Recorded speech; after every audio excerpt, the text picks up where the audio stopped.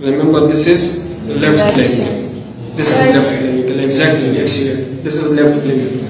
And this one is right clavicle.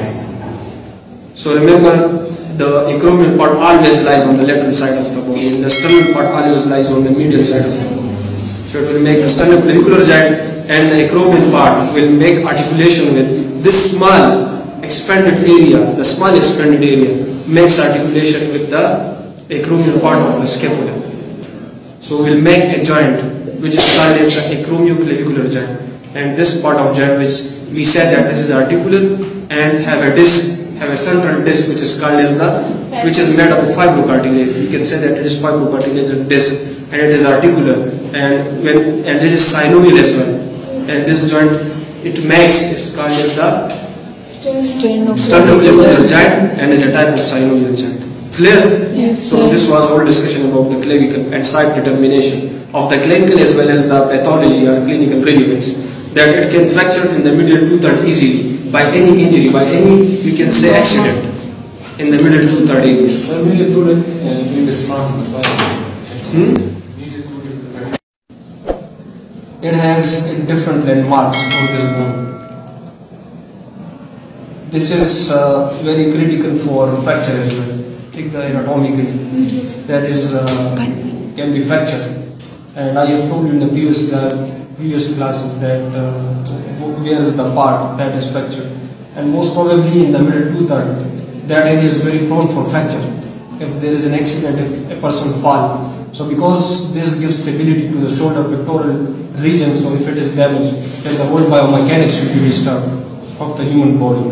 So this is the clavicle. Later on we will discuss the site determination of the clavicle, that which part of the clavicle is this, either it is right clavicle or it is left clavicle. So we will discuss it. So remember, there are two ends of the clavicle. Two ends. One is called as the sternal end, and the other one is called as the acromial end. So there is difference between the two.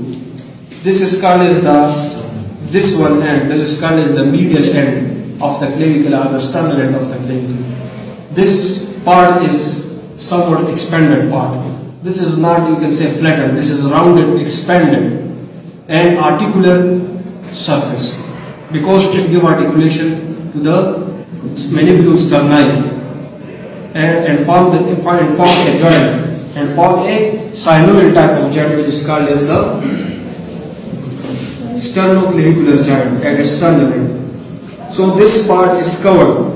This part is covered by a cartilage, which is fibrocartilage, and we can simply say that there is an articular disc between the sternal surface of the clavicle and the mandibular part of the sternum. So there is a articular disc. So there is a articular disc which will keep it and make a disc. Sure. So repeat the sentence. We say that this is the sternal end. This is the sternal end of the clavicle. Got it? Yes. It is expanded. It is rounded. It is big part as compared to the lateral part, which is flattened. This is called as the acromial part or acromial end, and this is the sternal end. So the sternal end is expanded. It is rounded. It is articular surface, which give articulation with the mandibular sterni of the sternum, and there is an articular disc between it, which is made up of fibrocartilage. So that is also termed as the fibrocartilage disc. You clear up to here. Then you will further extend to its another part, that is the lateral part, and this part is called as the acromial part. This is flattened. It has a different surface. It has this clavicle, this whole part of the clavicle. This has four surfaces. But later proceed to that surfaces. First we will discuss about the acromial end of the clavicle. So this is flattened. It has two parts. The anterior 1/3. This is concave. This is concave forward.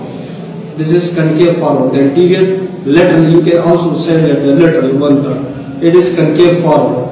While its posterior posterior part of this acromion, this is convex backward. So it has two surfaces, the anterior and the posterior. The anterior is concave in 1/3 or the lateral 1/3 and convex in the posterior 1/3 area, and convex posteriorly, which is, you can say that it is convex backward, it is concave forward. The middle part, the anterior part of this clavicle in the middle medial 2/3 are the forward. The middle part, the anterior part of this clavicle in the middle medial 2/3 are the middle 2/3. It is convex anteriorly. This is convex anterior, you can see it. This is convex. And its posterior part, that is concave. That is, the superior part is concave and the anterior is convex. Then if we come towards the acromion, the sternal end, the medial 1/3 end, that is concave. And the inferior end of this clavicle, that is convex posterior. Clear? Then there are different landmarks on this area. There are, you can say that on the lateral end, first discuss the lateral end, you will discuss the clavicle, the medial end.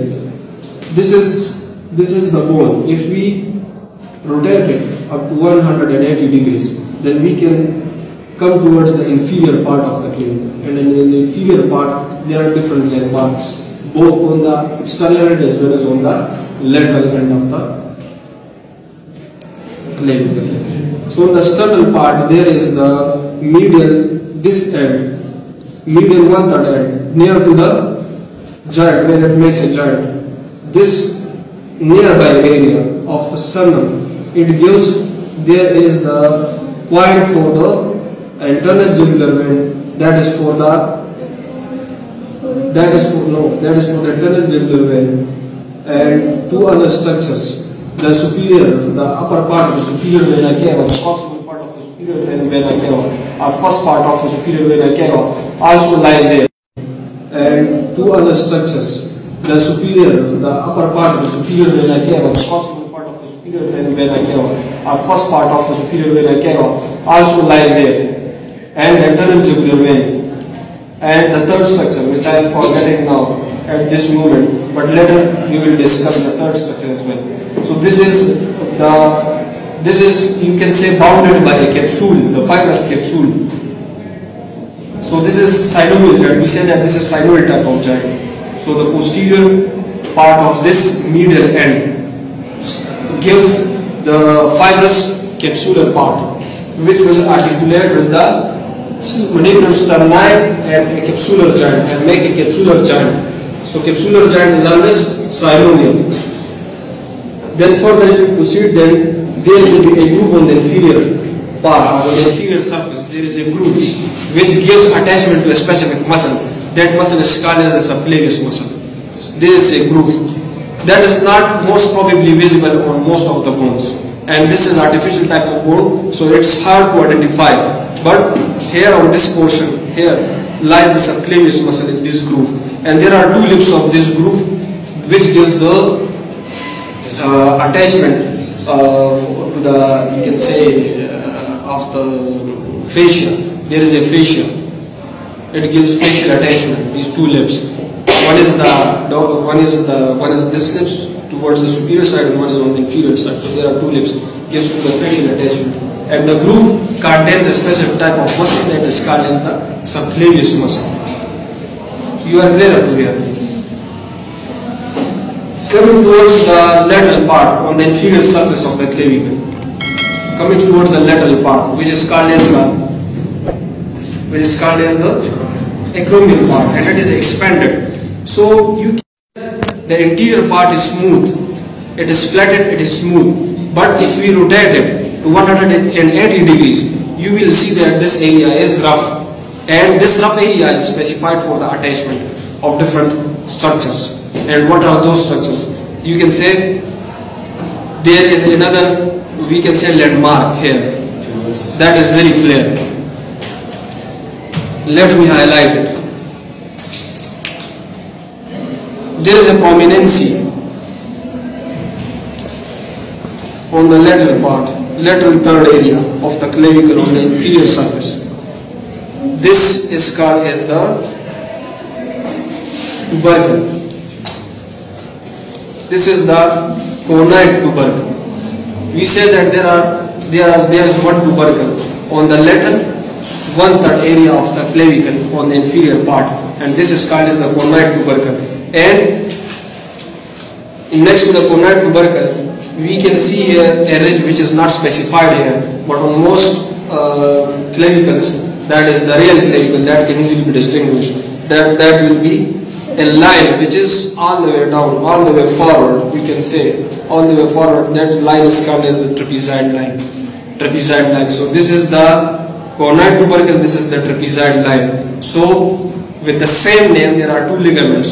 One is called as the conoid ligament, and the other one is called as the trapezoid ligament, which is the coricoclavicular ligament. Parts of the coricoclavicular ligament के ये दो ligaments हैं. So ये यहाँ पे attach करते हैं. This anterior part, the oleum solely, gives attachment to the pectoralis major fibers. The inferior part, this groove, gives attachment to the subclavius muscle. The inferior part, this groove, gives attachment to the subclavius muscle. And these two, the tubercle, which is called the conoid tubercle on the same name, the same ligament attaches here, the conoid ligament, and the trapezoid ridge. The trapezoid ridge gives attachment to the same name, the trapezoid ligament, which is the coricoclavicular ligaments. You clear up to here? Yes, sir. Now we further distinguish another structures. If we then again we rotate this bone to its superior aspect. The superior aspect of the clavicle, this is smooth, and the inferior is rough because of different attachments. So we say that this is called as the shaft of this clavicle. This whole area is the shaft. You can also divide it into three portions like this.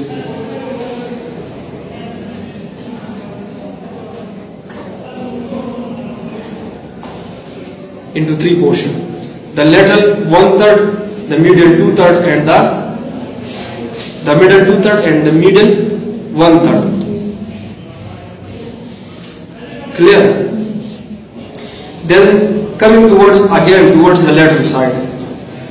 Towards the lateral side, which is the acromial end, which is the acromial process. This is, we say that this is flattened, this is broadened and flattened.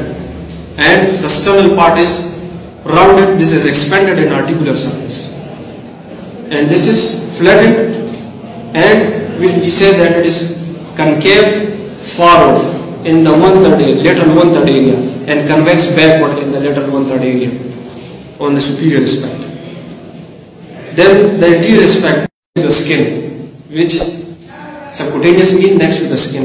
But on palpation, you can palpate these convexities on your chest wall. Anybody, if any doctor, if you palpate it, you can easily distinguish, you can easily clarify the structures. That this is the convex part, then this is the convex part of the clavicle. By on a normal human being, not on the skeleton. I am talking about the human being. The skeleton is clear, you can see here, it is visible. But in human being, in human anatomy, it is hidden, that is subcutaneous. And the parts which you can palpate that can easily be used convexities. We say it's convexities. This is the convexity and this is the convexity. This is on the acromial part and this is on the sternal part. So the anterior surface, we say that this is concave, and in the anterior middle third, which moves all the way forward, and the lateral 1/3, it is concave. Here on this aspect, in the posterior, it is concave, and on the lateral 1/3 of the acromial end, it is convex.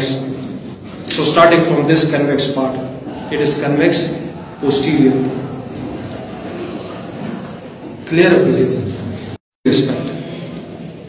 Then the anterior aspect give attachment to the anterior fibers of the deltoid, while the posterior aspect of this clavicle on its lateral part gives attachment to the specific muscle that are called trapezius. So the trapezius fibers are attached here. Not only attached here, but it partly some cover this area as well. The rest of the structure that is smooth. The rest of the clavicle is smooth. The fibers of the trapezius coming all the way forward here up to here. The rest of the structure remains as such, which we call it that is smooth. The anterior part, this concave part, it gives the attachment to specific fibers, the anterior fibers of the deltoid. This is the deltoid belly, so it gives attachment to the anterior fibers of the deltoid. Clear? There are certain other vessels which passes to these grooves, which we say they are on the posterior spectrum. There are certain vessels, and also the brachial plexus as well. Some part of the brachial plexus lies over here. We say that there is another ligament, a specific ligament, if I recall in my mind, that is the sternoclavicular ligament. I think the sternoclavicular ligament on the sternal part, inferior part of the sternum and the first rib, give attachment to the first rib. It will maintain the biomechanics of this clavicle, not to elevate the clavicle. It will limit the elevation of the pectoral girdle. Okay? Yes, sir. Clear up to here.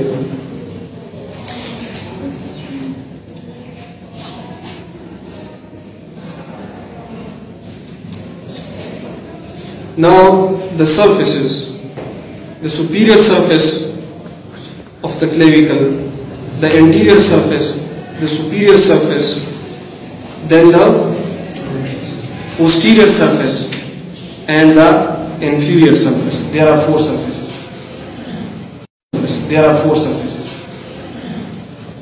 This is the anterior surface, then this is the superior surface, then turn it. This is the posterior surface, and if we turn it wholly solely 180 degree, you will face the inferior surface. So there are four surfaces of this clavicle.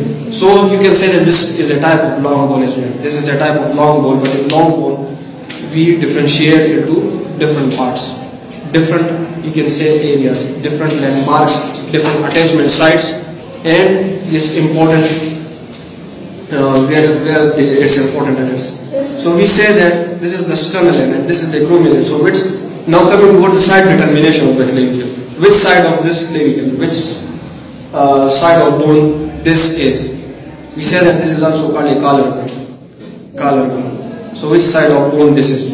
Remember, there is not an sternal end on this side. Sternal end is always lies on the medial side. And also you can, if it is placed over here on the chest, anterior chest wall, then you can easily palpate these structures, the convexities and the concavities here, and the convexities here. That is on the chest wall. And the rest of the structure is subcutaneous, that is next to the skin, which subcutaneous means next to the skin.